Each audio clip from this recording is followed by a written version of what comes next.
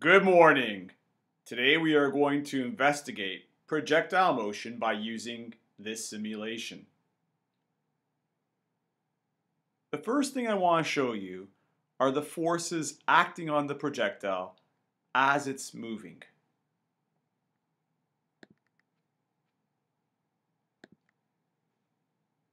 There is only one force that we will assume is acting on the projectile, and that's gravity. For now, we will assume that there is no air resistance. Before we continue with the simulation, I want you to notice a few things. In the upper right-hand corner, notice I have broken up the motion into an X and a Y direction. Why have we done this? Well, as you just saw, we're assuming there's no drag, so we're assuming there's no forces in the X direction. And the only other force is gravity, and that's acting along the Y direction. So that's why we're able to break up this problem into an X and a Y direction.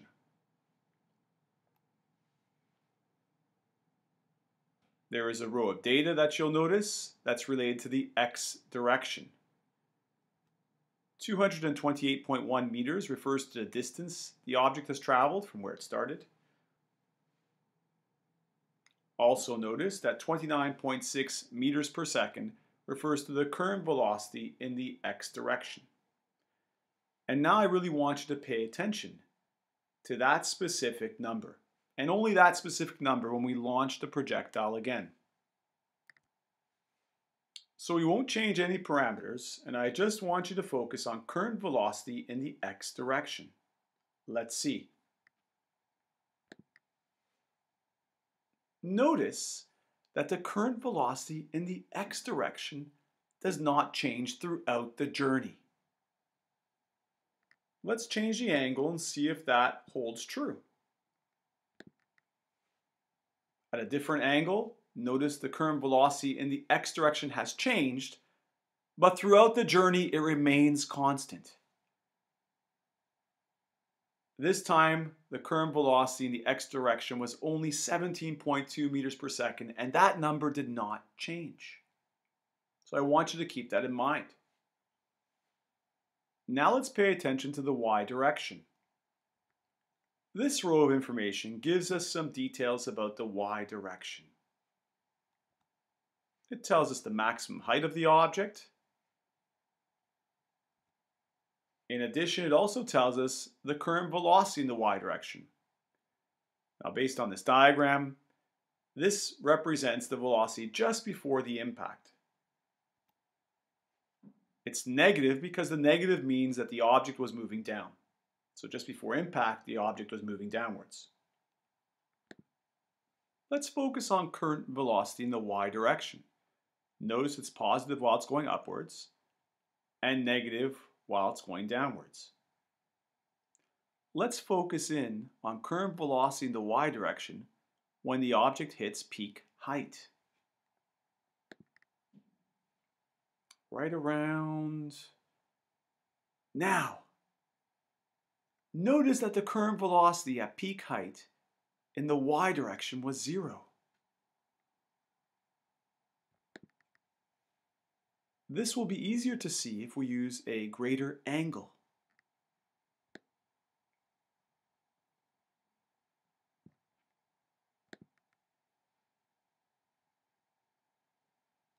Right around now.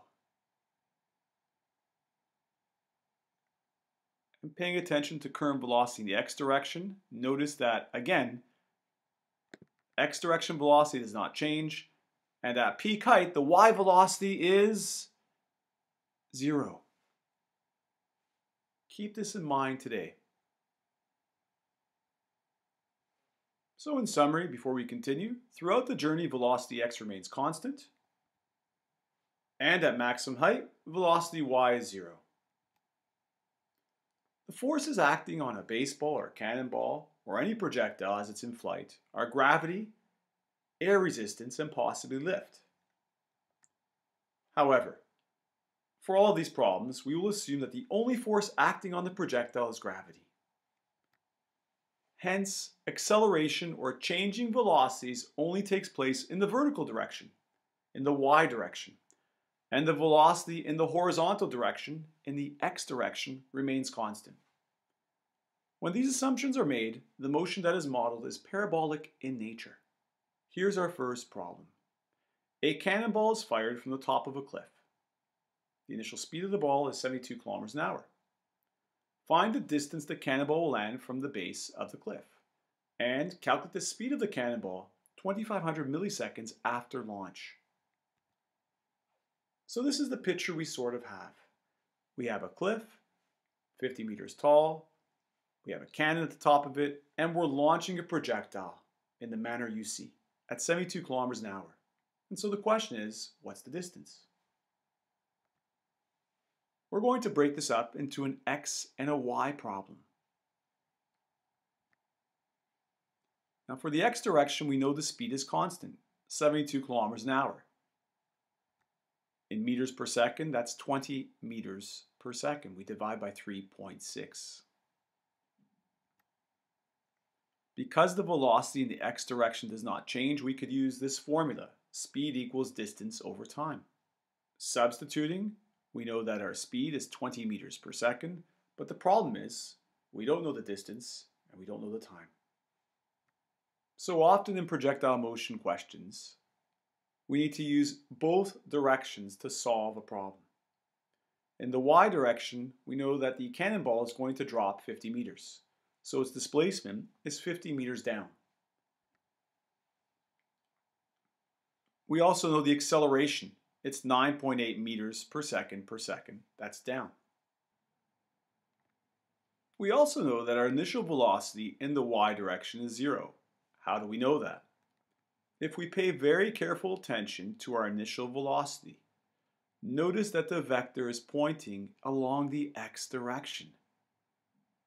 That 72 kilometers an hour, that 20 meters per second is pointing in the x direction only. It's not pointing upwards, it's not pointing downwards, it's pointing only in the x direction. It lines up perfectly with the x direction. So this is the reason why the initial velocity in the y direction is 0. If the cannonball was aimed upwards or downwards, this wouldn't be the case. It's only because the cannonball is aimed along the x direction. Here's our displacement formula. Please now pause the video and try to solve for time. I hope you've tried this, substituting our displacement and our acceleration. Continuing on with the math, multiplying half and 9.8, dividing by 4.9, we end up with this answer for time squared, and here's our time. This is telling us that the projectile is in the air for 3.194 seconds before hitting the ground. So from when it's launched to when it hits the ground, that's the time it takes for this to happen. Now going back to our x direction, we are going to take 3.194 seconds and substitute it in for time. There's a substitution, and working through the math, we end up with this answer for distance. Significant digits, it's 60 meters. Why only one significant digit? Well, the 50 meters is written to one significant digit. The next part of the question was to calculate the speed of the cannonball 2,500 milliseconds after launch. 2,500 milliseconds is 2.5 seconds. And so a little later on, we'll say that the ball is approximately here, 2.5 seconds later. And we need to solve for the velocity, or the speed ultimately. And so we draw our vector, and we break that vector apart into an x and a y component. Now, one of the parts of the drawing, one of those vectors we've drawn, we actually already know. So I want you to really give this some thought. Which vector Which vector do we already know? Pause the video now, think about it. All right, I hope you gave it some thought. We know the x component. Why is this? Remember, we said that along the x direction there are no forces acting. And if there's no forces acting, that means the velocity in the x direction cannot change.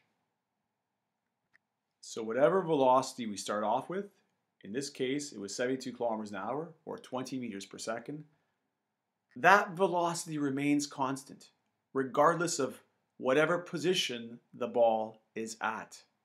It's always going to be 20 meters per second in the x direction. And so our goal, of course, is still to get v2, the final speed. To do this, we need to solve for the velocity in the y direction. So, focusing on the y direction now, we know the time of flight is 2.5 seconds. The acceleration is 9.8 meters per second per second. Remember that the initial velocity in the y direction, what is it? Well, we look at that point and notice, again, as already mentioned, at that specific point, all of the motion is in the x direction. It's not moving up or down when it's launched. And so the initial velocity in the y direction is 0 meters per second. Now I'd like you to use that information, pause the video, and solve for the final velocity. I hope you tried it. Here is the final velocity in the y direction. And so substituting that number into our triangle, now at this point I leave it to you to use Pythagorean theorem. Our final velocity works out to 31.6 meters per second, or 30 meters per second when written to significant digits. I hope you enjoyed today's video. Please watch part 2 of projectile motion to see another example of projectile motion. Have a great day. Bye-bye.